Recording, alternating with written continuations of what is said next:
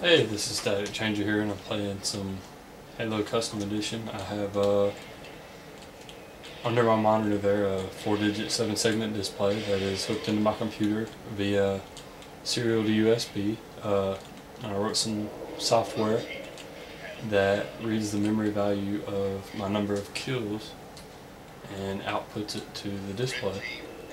And this basically takes away the need from taking my hands off the controls and hitting the F1 key to see how many kills I have.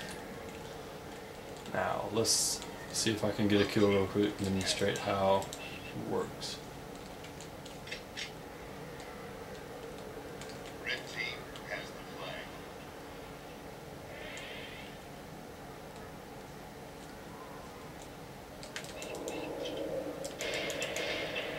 You can see the score instantly updated to 12, Red team, flag. just like it updated in the game.